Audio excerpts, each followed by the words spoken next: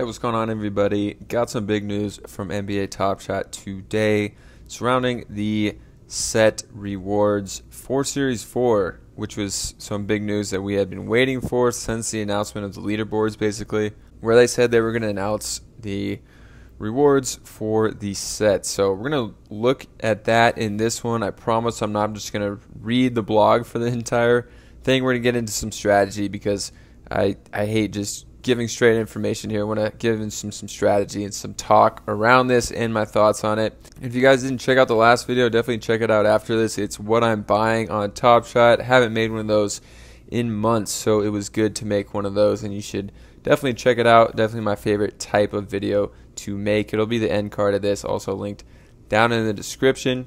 So for this one, I promise I'm not going to read this for the whole video, just for the first minute to basically go over it. So to actually get any reward out of your set, now you have to lock it, which a lot of people are scared to lock, but you are going to have to lock it to get utility out of it. We do have a ton of time to decide if we want to actually lock these sets, because it says the first reward's not going to be coming until after January 5th, so we have up until then to decide if we actually want to lock our sets. And then from January 5th to May 30th, there's going to be another reward, and locking anything after May 30th, you're not going to get anything essentially. So what do you get if you lock your sets? If you lock a legendary set, which probably most people watching this don't have a legendary set, you're going to get a legendary pack, 3 metallic gold packs. So you get a lot, and then priority access to some upcoming drops in Series 4, which is another thing because they said Series 4 is going to be pretty limited. It could be even more limited min counts than we think, and these drops could be pretty scarce and hard to get into the drops, so priority access is a big thing. So for locking a metallic gold set, you get 3 metallic gold packs. For locking rare sets like base set, cool cat, or metallic silver, you're going to get a rare pack, 2 blended packs, priority access. And then for locking common sets, which includes vintage vibes, you're going to get 2 blended packs and potential priority access to at least 1 pack drop in Series 4. So I would think most people watching this, including myself, really the only sets I'm going to be going after and have are in this last category, so I'm going to focus on this. My question here is, what are blended packs? I listened to a bit of the Twitter Spaces, and they asked about blended packs. I didn't really hear a great answer. I'm pretty sure there's going to be like those all-star packs, if you remember, where there's like a 60% chance to get 3 just common base moments, and then it was like a 25% chance or something to get the common LE moment from the All-Star Rising Stars set, and then it was like a 10% or even less chance to pull a rare. So that might be what that is. And honestly, they could be worth like $10 at minimum maybe per pack, so not like a huge reward there. So for me, I mean, the rest of this doesn't really matter. It's not really that relevant. 9 Lives Lounge and WNBA.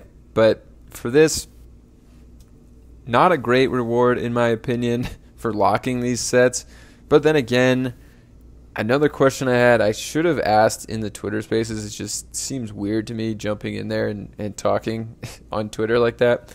But I wanted to ask more about the blended packs. I don't think we got a good answer. And then my second question was, are you still going to get the airdrops around pack drops? Like, if you own the Hustle and Show Series 3, are you going to get airdropped one of the Series 4 packs when Hustle and Show drops?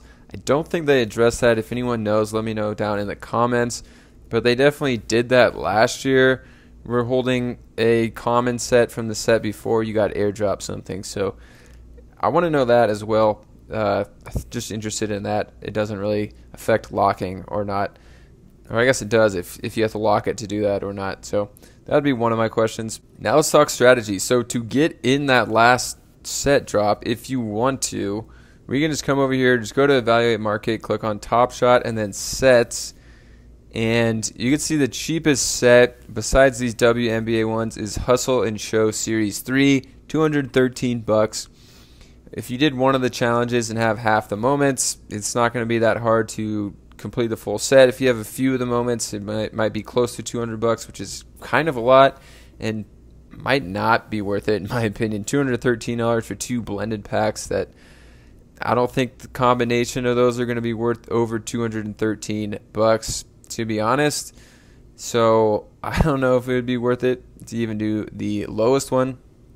And then if we were looking, so that's the other thing, it's a little hard to tell which packs actually count because they don't break, or what sets actually count because they don't fully break them down. But I'm guessing if they just say all other NBA sets, so I guess it's everything besides base, Cool Cats, and Metallic Silver fall under here. So I guess we're really looking to see, to get into this, if the base or the Metallic Silver is cheaper. But there are actually rare sets that are cheaper. And then there were Fords 1800, which is a good amount. And I don't think I missed one. I don't think early adopters. So unless I missed one, and then there were 4 set here. It's going to be the cheapest of that like next tier to get into that set drop.